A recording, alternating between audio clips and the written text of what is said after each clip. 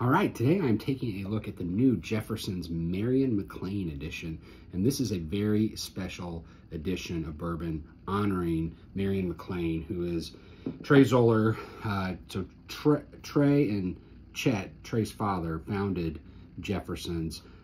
Chet's written literally books on the subject of bourbon history. So going way back, they know a ton about the history of bourbon whiskey in Kentucky and beyond that. So, but what's new is that to honor Trey's great-great-great-great-great-grandmother, Marian McLain, who was one of the first women involved in the Kentucky whiskey, wouldn't even call it a business at that point, are creating a blend of bourbons, and that's very new. So very old with very new.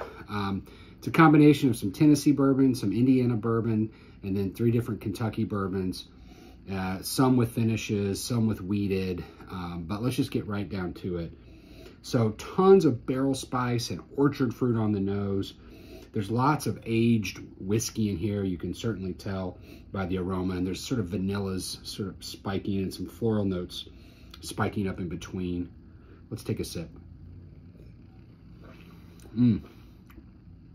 Cherry, orange, barrel spice, nougat, lots of rich flavor brought together in a really nice balanced whiskey.